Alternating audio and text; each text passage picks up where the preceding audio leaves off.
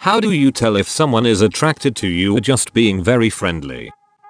This is actually how I came to be with my current girlfriend. Totally thought she was flirting when I first met her, so I invited her to hang out. I thought we were going on dates the first 4-5x. She just thought we were hanging out as friends.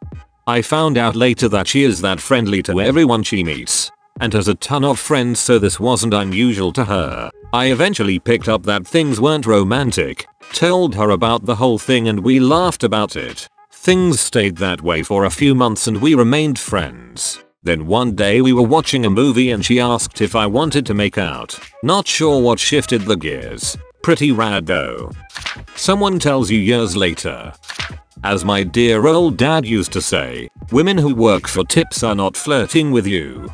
We used to extend this to if she's being paid to talk to you, she's not interested. I was once called into HR for allegedly flirting with an employee, not part of my own team. Her proof? I was always friendly.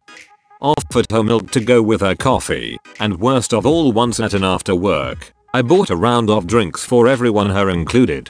The head of HR was a bit puzzled about the whole situation, and asked her what would she then suggest we do to resolve the situation, and she requested that I would stop being friendly to her, and just leave her be. This poor woman just could not accept that I was being friendly. Alright. Can I get a round for everyone? Everyone except Karen. Huh? No, the stripper is not attracted to you. Pro tip, you'll never know if you don't ask.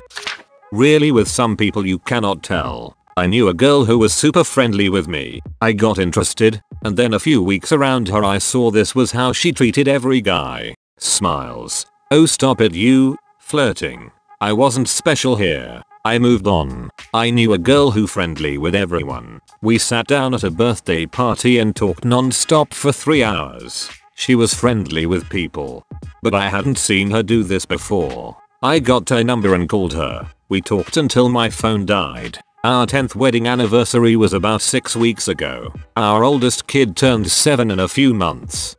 There's no good answer to that question. A million different people may give a million different signals, hints, signs that they are or are not interested in you romantically. What I found works for me and what I think is the kindest, least awkward way, both towards yourself and the other person, is to have some sort of consistently positive relationship, repeated interaction with them first, and then, in a light, hearted and friendly way and without implying any kind of emotional pressure, just ask if they'd like to go on a date with you. Use the word date. If they say yes, congrats. They're into you at least enough to give it a shot and see where it goes. If they say no, for the love of all that is holy, don't take it as a personal insult. It probably isn't. Keep it light-hearted and take the refusal with grace. They aren't into you, and throwing a tantrum over it or trying to pressure them further isn't going to help them be into you whatsoever.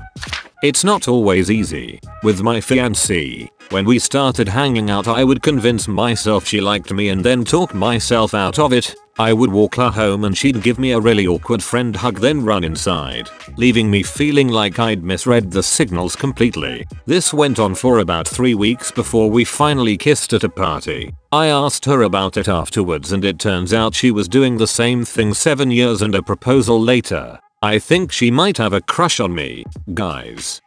The friendly, honest approach has worked for me. You seem really nice. Someone I'd like to go out with. If you'd like that too. If they're already spoken for or disinterested, they'll let you know. Either way, I've noticed that they seem to appreciate the attention if they sense you're being sincere.